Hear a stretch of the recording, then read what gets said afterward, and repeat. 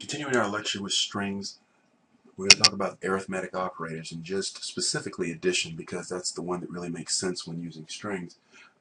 Just some reminders here that when you are doing arithmetic operations with vectors, if I have a vector 1, 2, 3, and I add the number 2 to it, I can do that because this is a scalar. And then that will give me the result of a vector 3, 4, 5. I can also add vectors to vectors, 5, 6, 7, and this will give me the result 6, 8, 10. Now the thing to remember, of course, is that you can only do this if what you're adding to is a scalar, or if the vectors that you're adding are the same size. If you try to add two vectors that are not the same size, something like this, so let's do 5, 6, 7, 8, then you're going to get an error. And that holds true with strings as well. We're going to see some examples here where you can add a string to a scalar, something like this. You can add a string to a vector, something like this. You can add a string to a character, which would be the equivalent of a scalar, something like this. And you can add a string to a string, something like this. And all this works fine. However, if you try to add a string to a string that is not the same size, then you're going to get an error here. Okay? So let's look at these examples and to see what's actually happening with Matlab. So let's just say I had some variable, I call it TECH, and I say that's going to equal uint8 of the string TECH. Now I did this example this way for a reason. This is a variable name because it has no quotes around it. This is a string because it has quotes around it. So now TECH is going to get the vector. Remember, uint8 is going to convert this to its ASCII equivalent, integer value equivalence.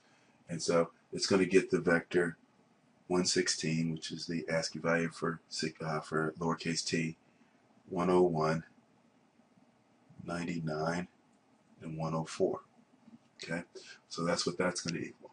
Now if I come in here and I say a equals TECH plus 2, then what's going to happen is a is going to be 2 plus all these ASCII values. Matlab is going, because you're doing addition, Matlab is going to convert this to its ASCII equivalents automatically, because there's no way they can add the letter T to 2, so it makes sense of it by turning the TECH into its ASCII equivalents and then adding. So you do 118, 103, 101, and 106. And then if you were to do a char on this and actually look at these characters, then you would convert these characters back to their these ASCII codes back to their characters, and so you would get something V, G, E, J. Now a lot of times when you do this string type of math, things don't make much sense because, you know, adding 2 to tech just gets you V, G, E, J, which is not necessarily a string that matters. But there are times, and I'll show an example at the end of this, there are times when this does make sense. Let's continue on. So that's adding a scalar to a string. Let's now add a vector to a string. So let's say if we had E equals TECH plus the vector 1, 2, 3, 4. Well, that's going to give us this in its, because it's addition, it's going to give us, it's going to convert this to its ASCII codes and then do the element by element addition. So you're going to wind up with 116 plus 1, which is 117. You're going to get 101 plus 2, 103, 99 plus 3, 102, and then 104 plus 4, which is 108. Okay? And once again, if you did a char on this and converted it back, you're going to get, you know, the string U, G, F, L, which really doesn't have any significance here. All right, so that is a string plus a vector. Now let's look at if we do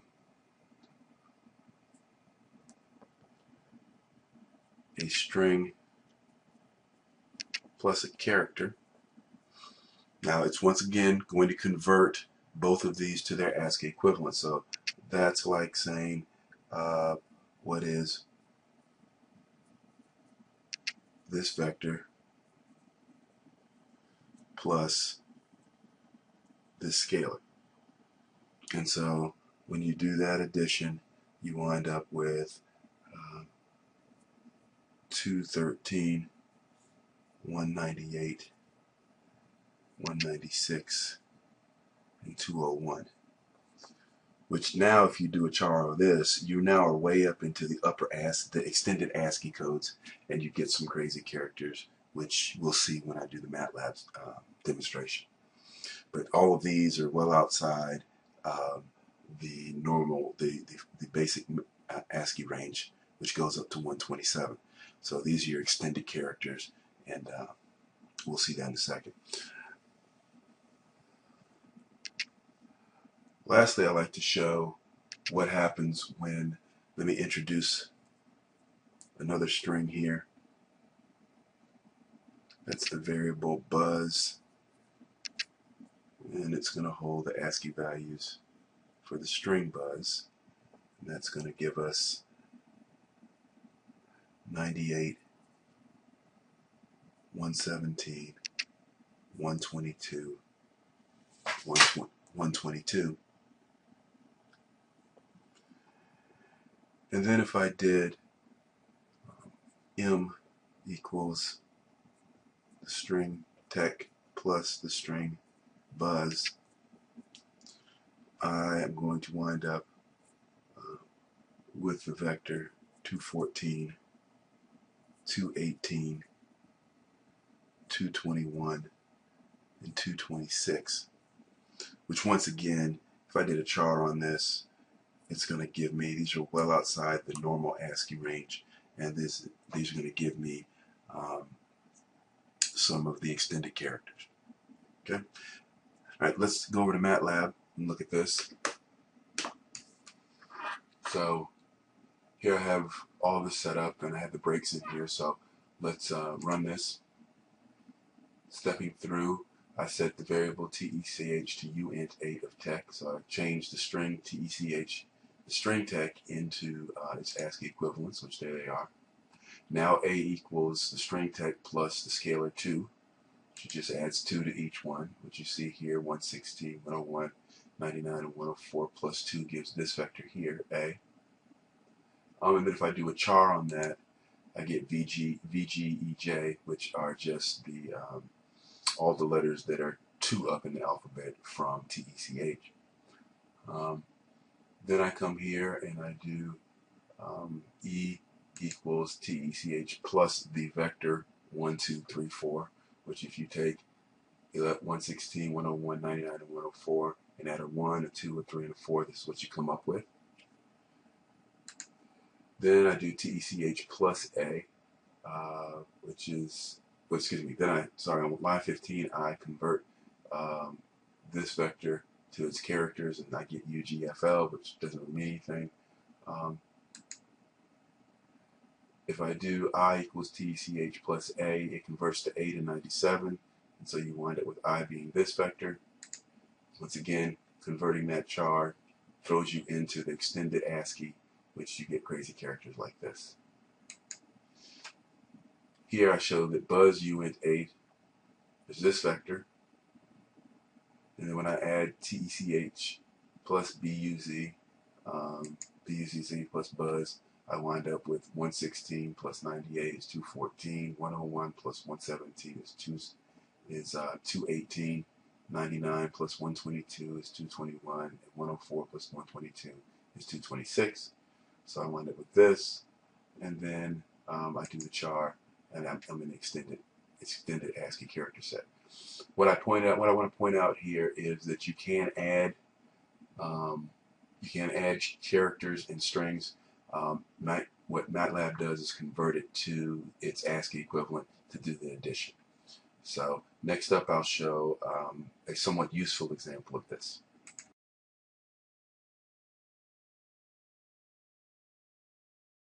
One useful application of adding a character to a string without running into the extended ASCII code or even Unicode is in changing case. So if I say T equals uint8 of, once again, the string TECH, that's going to give us T equal to the vector 116, 101, 99, and 104.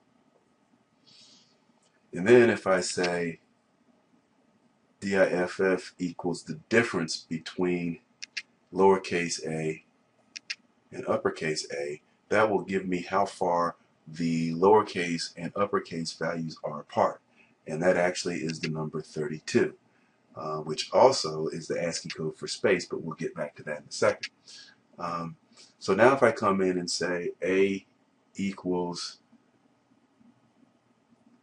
lowercase TECH minus the difference, or DIFF here, then I'm going to wind up with adding 32 to each one of these lowercase values. Well, if I do that, I'm going to subtract 32 from each one of these lowercase ASCII values. If I subtract 32 from each one of these lowercase ASCII values, I wind up with the vector 84, 69, 67, and 72. Well, if I do a char on that, I actually wind up with the vector or the string capital TECH. So by doing this subtraction here of the value 32 from lowercase letters, I actually convert them to uppercase letters because I'm taking the ASCII down from the 97 122 range back down to the 65 90 range. And so that is a very useful thing.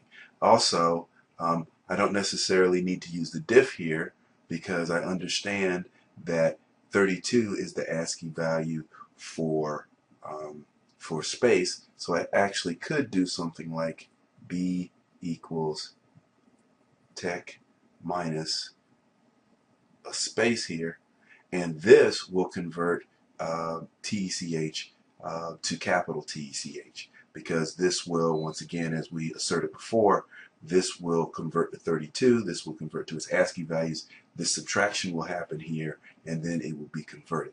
And we'll see that when I go to the Matlab example. Also, it goes the other way.